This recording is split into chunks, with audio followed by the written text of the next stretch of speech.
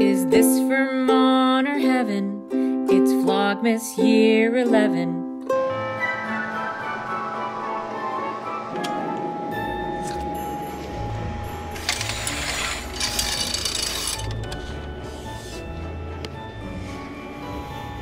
Good morning, Vlogmas day 12. Oh my god, I could not talk to you today until I had my food in my system. I've just been feeling pretty weird and I need to go to the grocery store. I know I've been talking about this since literally Sunday and it's Tuesday, so we're gonna do that today. But I want to shower before I go, just so I don't have to do it tomorrow before my endocrinology appointment, and just because I need it, honey. I mean, look at me. I'm just kidding. But I spent the morning just uploading all of the footage from our sex reveal of our baby for you guys. So I've just been kind of like lounging in bed, reading through your comments and your excitement and just making sure that it's like posted on all platforms, because when I announced the baby, I literally forgot to put it on TikTok for like at least 4 hours.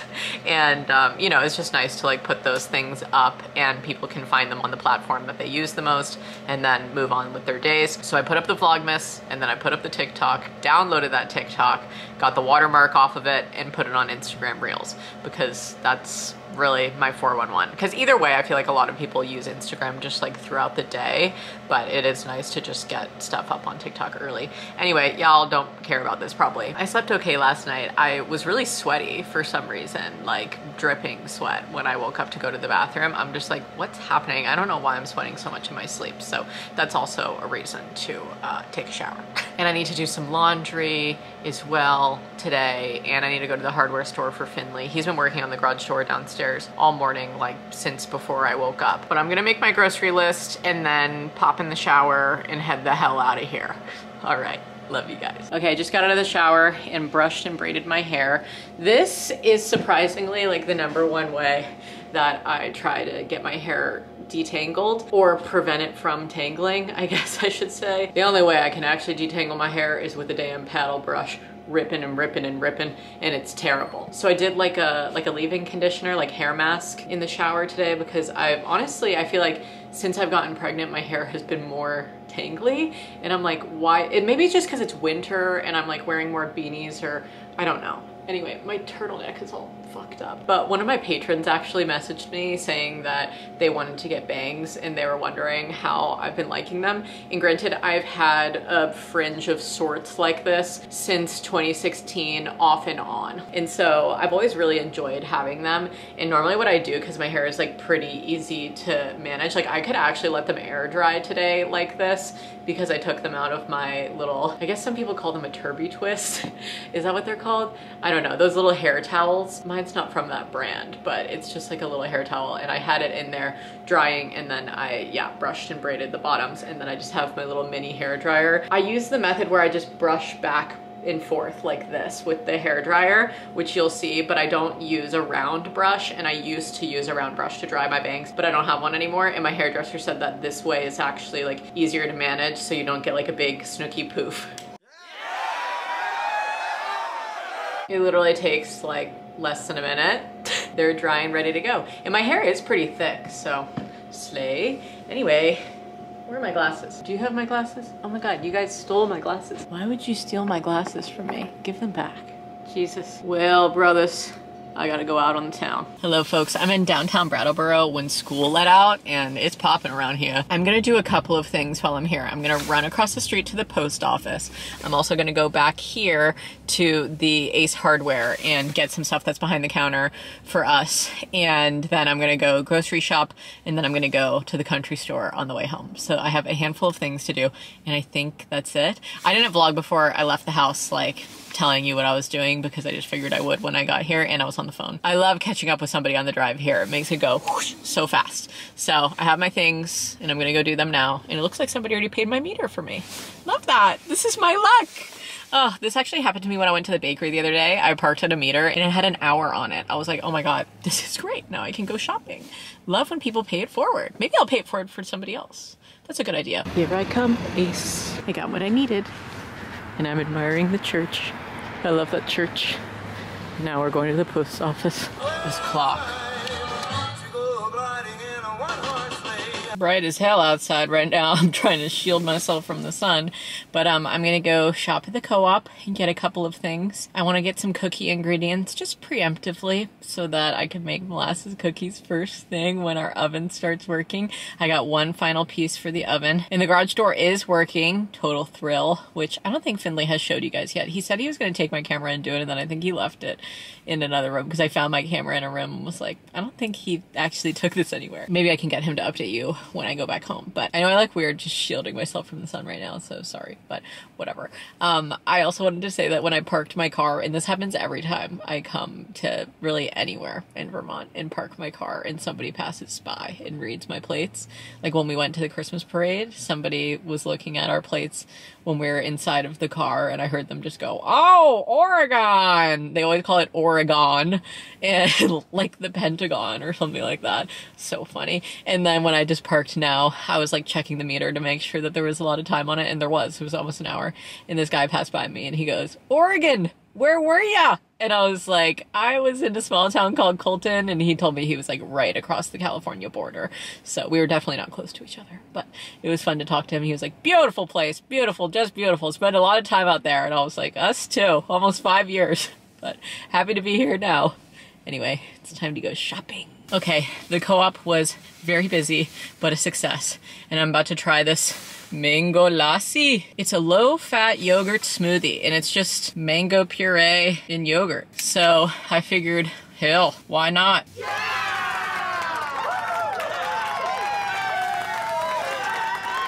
That's good. Guys, the co-op, when we were like checking out and stuff, the lines were just insane.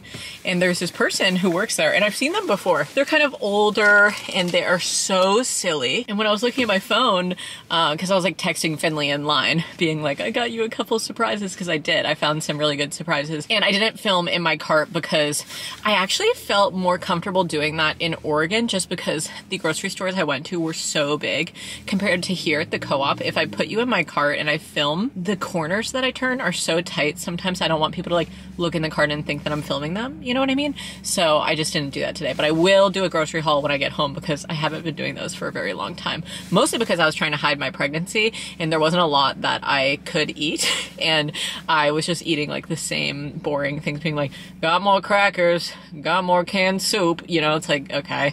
But now I have a little bit more variety in there, and I'm going to try out some new things as well, and hopefully they're good. But anyway, back to my story.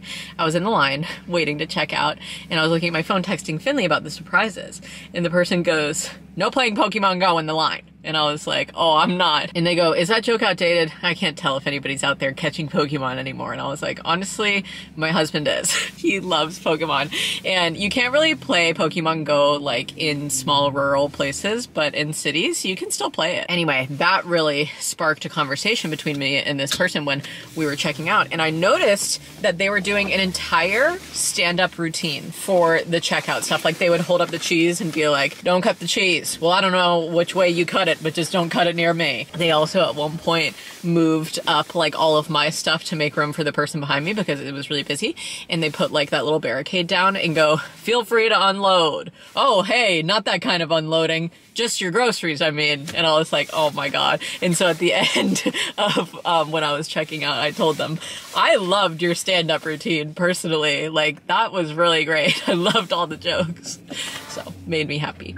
Okay, let's go to the country store and then home. Hiya folks, I'm at my country store and I just got an English cottage pie for Finley.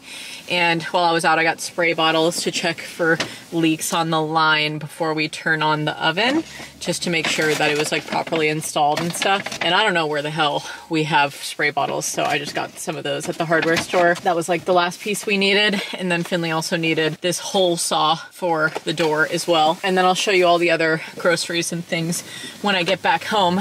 But for some reason, I just have been thinking about this and I wanted to say, so I know for my POC viewers, you guys ask this a lot.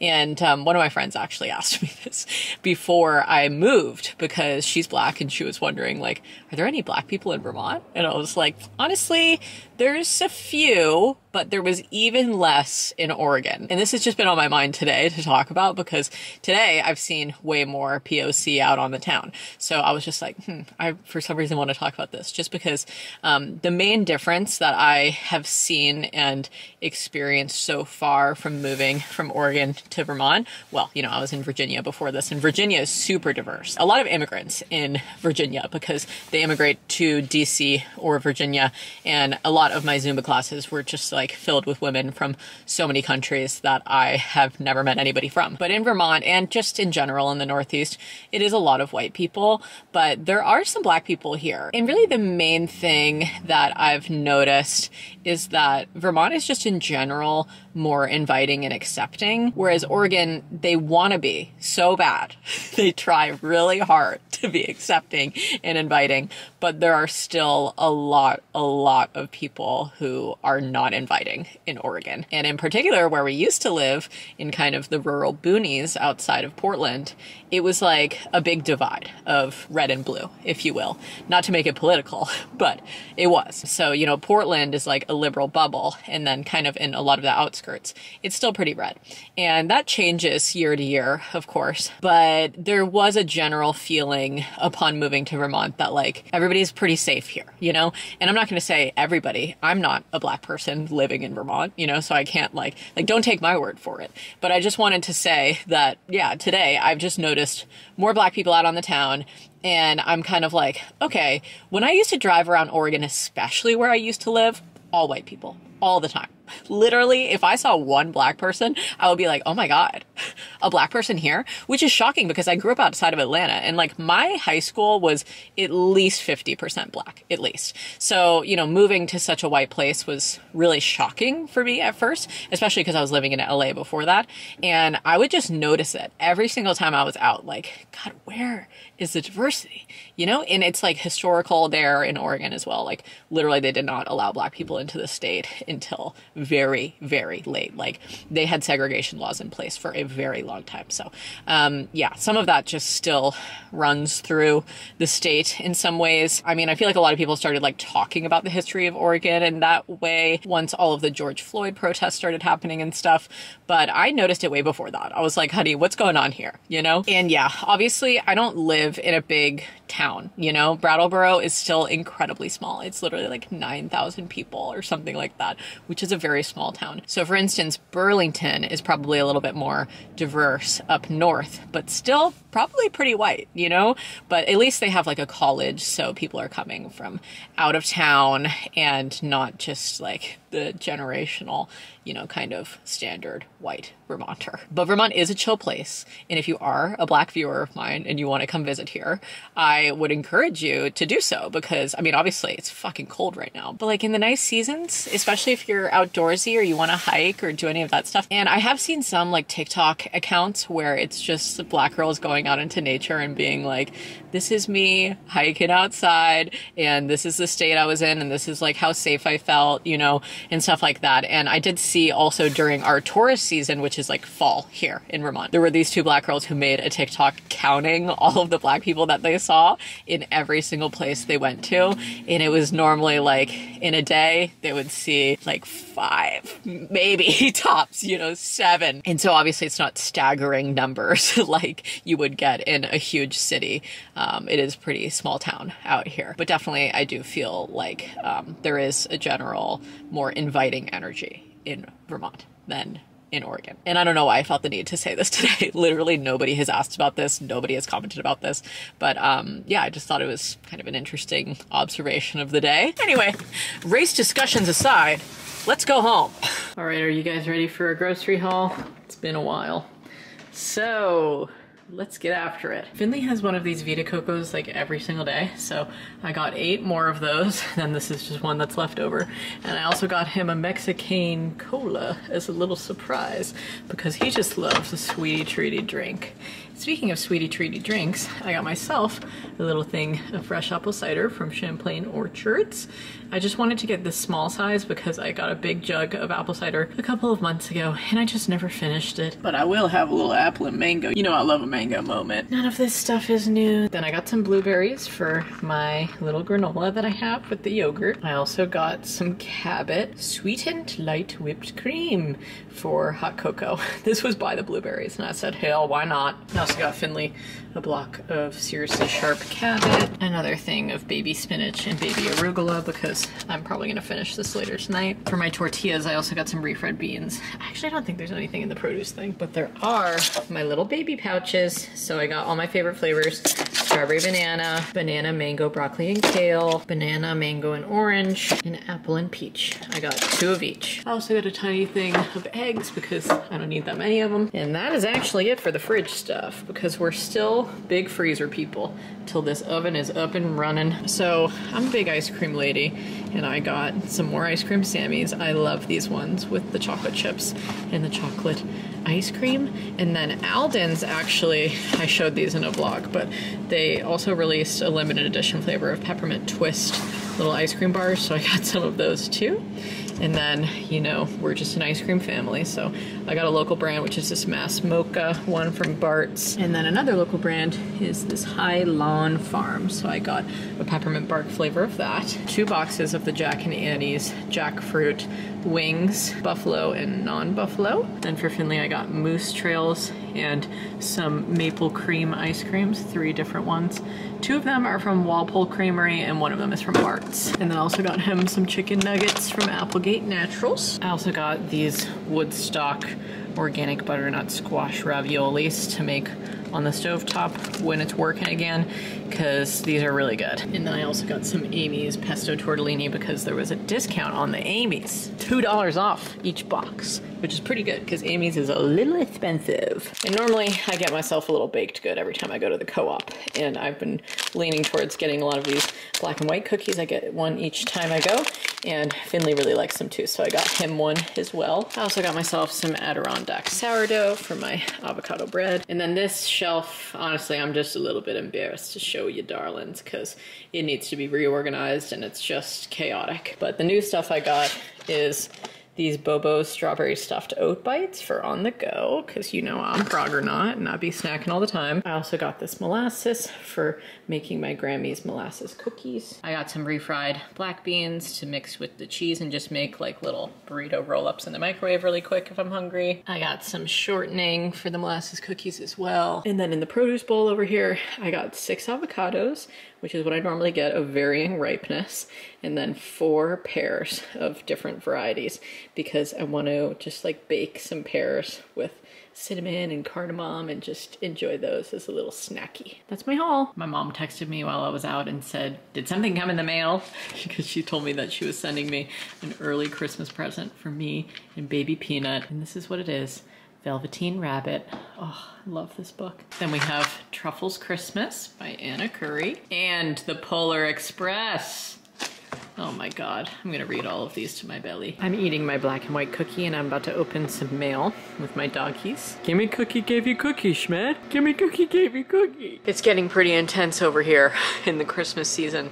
What I just showed you is not even half of my mail. I have an entire pile next to me. Mostly letters, Christmas cards, and we realized upon moving, I don't know where any of our magnets are for our fridge. So I think that we might have to like move the Christmas cards somewhere else or do something like my parents used to do, which is like get tape and tape them around a doorway or get like some kind of other display for them. I don't know. Let me know if you have any creative ideas down below. Okay, well now we got a little change of pace. I got the oven out here. I got it hooked up yesterday, but I didn't do it right, and I know I had to redo it. So I redid the connections. I just took it apart real quick. I'm gonna throw some tape on these threads right here. I didn't tape these threads because the instructions said not to for whatever reason. Well, I know the reason. They said it might end up making this cylinder crack. So that's untaped, but it's firmly in there. You can go too firm with brass, as anybody who saw the orifice on the upper part of this thing knows, so I try not to do that. But I'll put some tape clockwise around here, and then I'll go downstairs and redo that connection with tape. Gas is off. It has been, but just showing you. If it's anything like electricity, Lord knows I need to check more than I think I do.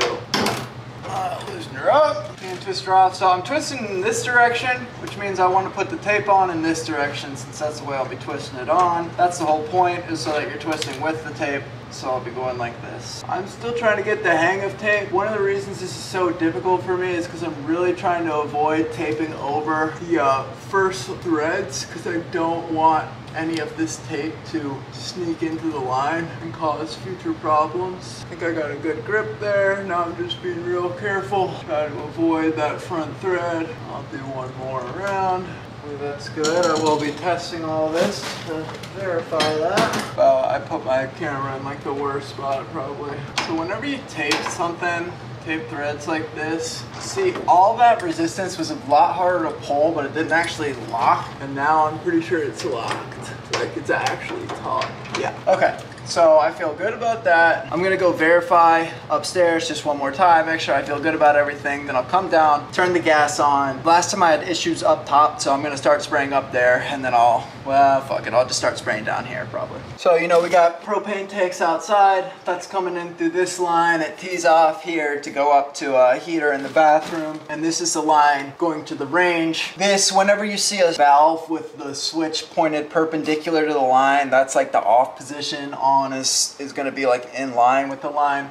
So that's an easy way to tell this is off. Once I turn it on, that's propane shooting through here and up wherever it can get to. There's something in the oven, I hope, that stops it from coming unless you tell it to through the oven, but it shouldn't be coming out any of those connections I just made. So I'm gonna turn this on. I'll quickly spray this, take a quick peek, make sure there's no major leaks, and I'm gonna just run upstairs and check that, because there was a huge leak last time, so I wanna turn it off quick if that's the case. Yeah, if it looks good, then I'll come back down here and finish up. Also, last time I could hear the leak upstairs. I was doing a whole different thing, and like, it makes sense to me why it was that way. I know it won't happen again, at least for the same reason, but anyways, here we go.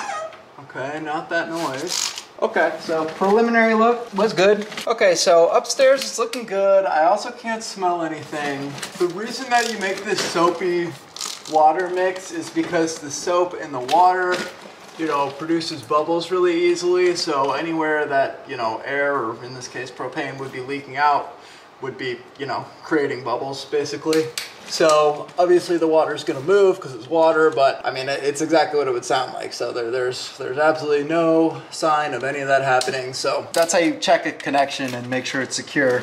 And that's how you search for a link a lot of the times when you have a leak and you don't know where it is. You know, when you get your gas guy in, he'll also have a bottle of bubbly water, and me and him, totally the same thing. Just trust me, bro. That's a joke. Wow, so awesome. Well, I really think it's gonna work. I really think this is it. Obviously, my work will be publicized, and the fact that I'm not actually the gas man might expose some shortcomings in what I've done here. I hope nothing too critical. So far, no leaks. The only thing is, like, I can check it while it's out, but like, I can't get a spray bottle back there to check now that I've pushed it back in place. So obviously that shouldn't have done anything. I made sure to do it gently and feed the line from the other side stuff, but it is what it is. So hopefully that's all good. Let's see if one of these burners wants to turn on.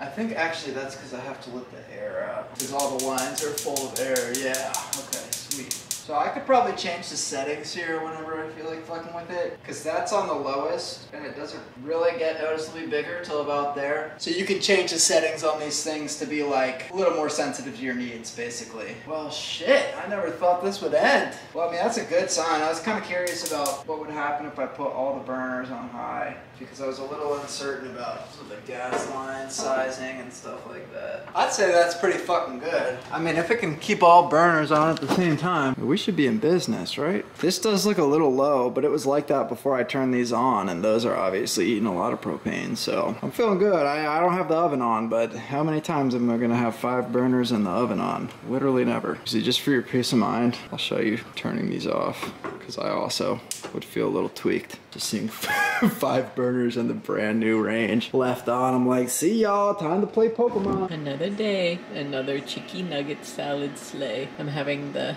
jackfruit nuggets, the buffalo ones, on top of a little salad. I got my Meredith dairy sheep and goat, you already know. And then I use some of the olive oil from that just as like a dressing. And I haven't cut up the nuggets, but normally I cut them up. Also, I got a double nugget. That's always fun. Okay, I've been editing it up over here for a while and I totally scarfed down my salad, but I also just packed these 4 ornaments for our grandparents who are going to become great-grandparents. And I meant to send these off a couple of days ago. But today when I was out and I stopped by the post office, I just grabbed these little boxes. They're just the priority mailers, and the small box size is what I put them in.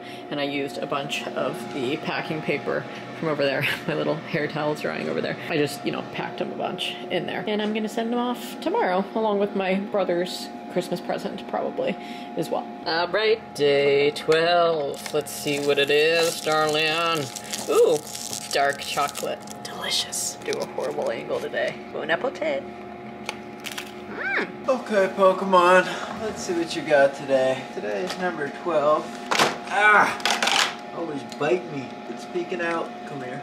Yes! Got him. Wow, it's another Pikachu, and it's literally like totally twinning. Let's check this out. Today? Yesterday. Wow, might I even say yesterday was cooler. What do you think? I'm having a good bang day today. I have finished editing up until this point of the vlog, and I just need to wrap it up in a pretty package for you because I have an endocrinologist appointment early in the morning, like first thing tomorrow. So I'm gonna have to wake up for that. And I'm excited to finally be going to the endocrinologist, but also I'm like, I need to hit the friggin' hay. But since I forgot to say it earlier, thank you for all of the love on the sex reveal of our baby. We love our baby girl. And honestly, I told Finley this earlier, but like, not to be rude to you guys. I mean, some of y'all have been rude to me, so I'm fine saying it. But I'm just so excited to not have to like do announcements anymore. I know it's like very exciting to share and I don't want that to come off as fucked up, but like just putting up announcement videos, people are so judgmental and it's so weird. Like if you're judging somebody else's reaction to finding out big news in their life, you're weird, you know?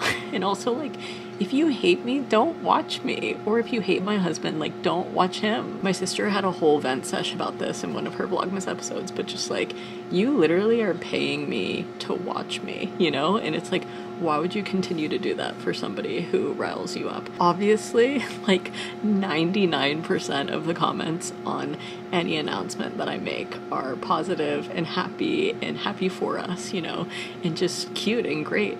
But also just like I get weird comments sometimes and I'm like, why did you feel the need to share this with me? Like, we're both so happy about this news and we're not like over the top people who are gonna like scream and cry. I mean, I cried in the announcement video, but like Finley doesn't have to be like that, you know, and I don't have to like explain that to you, that his reaction is justified. It's so weird. People are just so weird. And even in the video that we filmed the day that we like announced to everybody that we were having a baby, I tried to incorporate into that vlog kind of a similar but much nicer clip than this one, being like, we're pretty low-key chill people, you know, like we have a simple life and we have simple reactions and announcements, and just, you know, we don't dramatize or fake anything that we put online for you. And I think that that's completely justified and normal to not have some kind of like a, oh my god, like before I film those clips I'm never to Finley like,